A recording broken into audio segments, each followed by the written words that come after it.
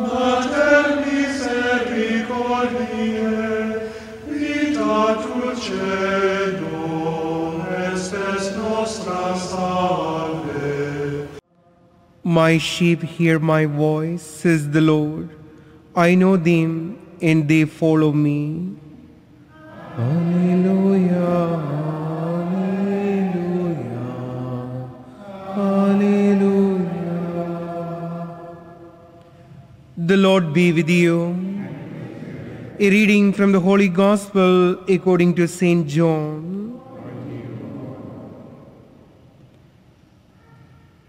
The feast of the dedication was taking place in Jerusalem.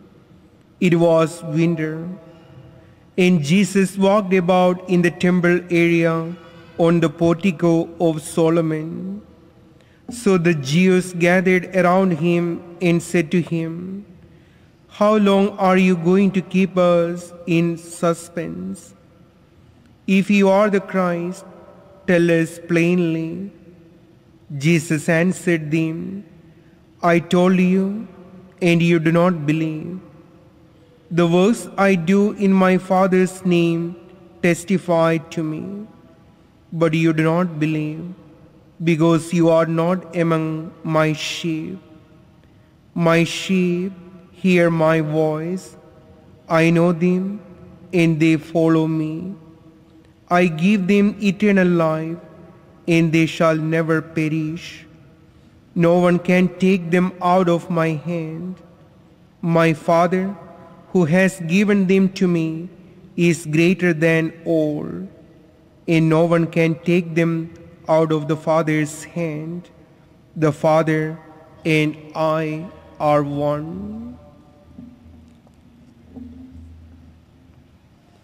The Gospel of the Lord.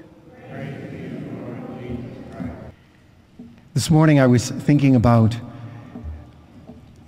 a time when I was around 12 or 13, and I understood the truth that my parents were wrong about everything. And so I came to this great enlightenment, and I was at someone's house visiting, and their kids were acting up, and the parents had to say something, and it was an embarrassing moment because there's their priest, you know, and the mother's trying to talk to the kid, and she has this glazed look over her eyes, and I could tell she was hearing nothing.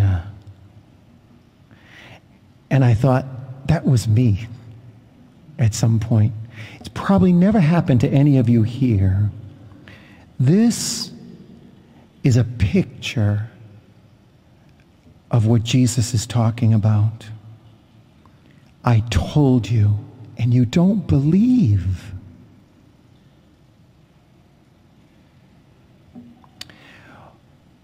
By contrast, a number of times I've met with the children to help them understand Eucharistic adoration, and during that time I ask them to listen to Jesus to see if he's going to talk to them. And it's amazing what the kids hear. One of the things that really startled me was I asked the kids, I said, did you hear Jesus talk to you? And one of them raised his hand and he said this: "He did talk to me. He told me that my parents' divorce wasn't my fault." Wow. When did we forget to hear?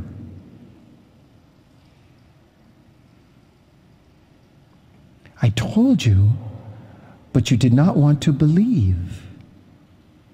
And so, because as we somehow never grow out of our teenage rebellion or our pre-teenage rebellion and adolescent foolishness, God has to give us certain road signs so that we can hear and believe if we choose to.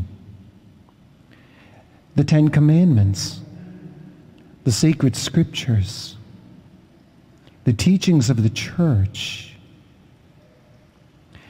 And even if you want to look across denominations, at the very least, the scriptures and the commandments give us everything we need to have a harmonious life, not only interiorly, but also socially, when a communion of people gather and cooperate because they're all listening to the same shepherd. We can be very, very critical about everything that's going on around us. On the other hand, the more we personally become more responsible and more attuned to hearing the voice of the shepherd by some of the obvious signs he has given us, the more we contribute to building a society and a culture that is directed by reason and faith, beauty and goodness. The works I do in my Father's name testify to me. The more we divorce ourselves from the one who created us, the more we move away from him, the more we choose to have glazed eyes and not listen to him, the more anarchy and disharmony seeps into our culture, into our personal lives and our homes. Again, a lot of stuff we can point the finger all over the place. Point to Washington all you want, okay?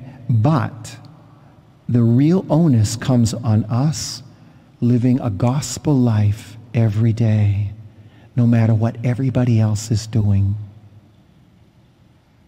And so we become that salt of the earth and the light of the world that Jesus told us. And none of this is ever done without effort. Actually, where there's greater effort, there's better results. One of the places you see this is in the first reading from the Acts of the Apostles. In the time of persecution, they did not back down. They took advantage of the dispersing of the community to use it to spread the gospel. The Holy Spirit led people to spread the gospel. You see here where Paul got his big endorsement to begin his ministry to the Gentiles, because Barnabas gets him on his cell phone and says, I need you over here. I think you can do this.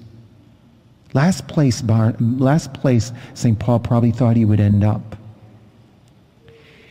And the community flourished by even suffering and pain and lots of hard work. No productive endeavor comes to fruition without some kind of dying and rising, with some kind of cross and suffering. Even the most organic image you can think about that Jesus reveals in the Gospel of John. Unless the grain of wheat falls to the earth and dies, it remains just a grain of wheat. The grain of wheat has to die, and it has to pierce through the rocky soil so that it may sprout. Endure times of drought, and endure times of winter, and perdure for rich fruit. And so for us, that grain of wheat that falls to the earth and dies is our dying to my way every day and rising to new life in Jesus Christ and living by his word, especially as it comes to us through the scriptures, through the church teaching, sometimes even in the voice behind the screen of the confessional. And most profoundly, when we take time to pray, especially in adoration, the appearance of bread can speak volumes in a very loud voice for those dear children who are willing to hear.